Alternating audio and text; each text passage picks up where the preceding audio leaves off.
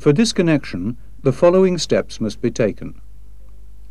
Lift the flap of the girt extension to gain access to the white disconnect handle, and pull the handle. The girt extension incorporates a quick release feature, a daisy chain, which permits rapid detachment of the inflatable from the aircraft.